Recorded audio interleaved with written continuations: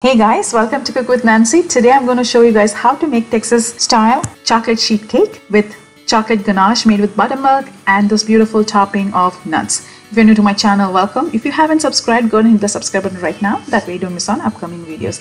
Let's see how to make this delicious and moist chocolate sheet cake. Here 2 cups of all-purpose flour goes in large bowl and 1 3/4 of a cup sugar, that is white sugar, 2 teaspoon baking soda, half a teaspoon salt and 3/4 of a cup cocoa powder. Go ahead and swift it so that there is no lumps. Now go ahead and combine them all together until it's well incorporated. We are going to make this in one bowl, so make sure your bowl is large enough to accommodate everything. Now once it's all well combined, I'm going to add wet ingredients: 1 cup of hot water, 1 cup buttermilk or a regular milk, 2 eggs. If you want to whisk the egg and add, that's also fine. 1 teaspoon vanilla extract, half a cup of vegetable oil or melted butter, that is room temperature. Combine well until it's all incorporated and the batter is nice and creamy. Now my oven is preheating at 350 degree. Here I'm using 9 by 13 inch pan greased lightly with oil or butter. Go ahead and pour the batter. As you can see, as soon as you pour the batter, it takes all the space in the pan.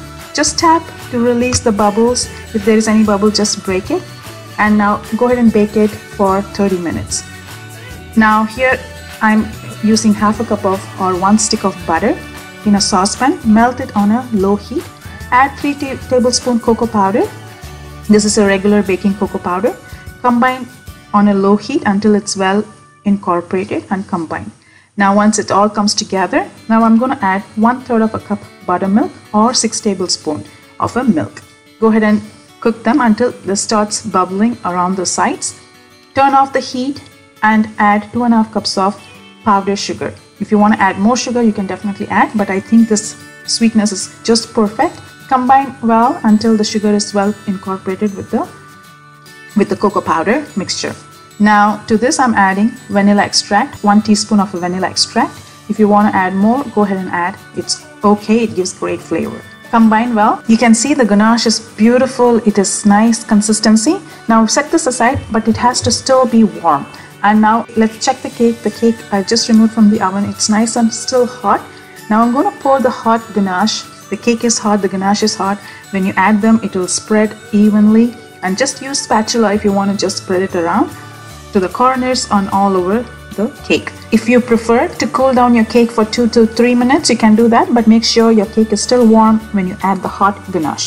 Now I'm adding 1/3 of a cup chopped pecans. You can add walnuts or you can completely skip this step. Add on top and let it cool down completely before we cut them. Now I'm going to cut them into squares once it's completely cooled down. Cut them into any shape if you want. Squares are the typical one. It's easy to cut. And I'm going to show you how soft and moist this cake is.